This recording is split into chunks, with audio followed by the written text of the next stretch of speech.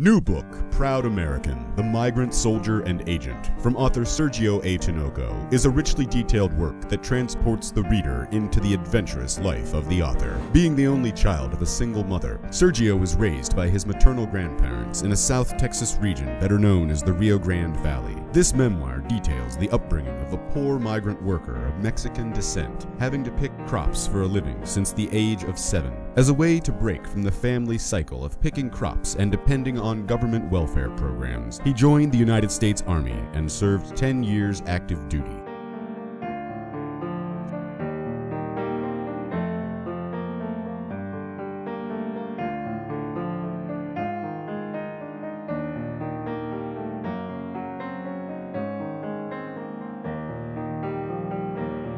After completing 10 years of military service, Sergio joined the U.S. Border Patrol. Being of Mexican descent, having a family in South Texas and in Mexico, gave way to new issues of having to counter threats against his family and ill-willed opinions of him for arresting and deporting quote-unquote his own kind. Readers who wish to experience this inspiring work can purchase Proud American, The Migrant, Soldier, and Agent at bookstores everywhere or online.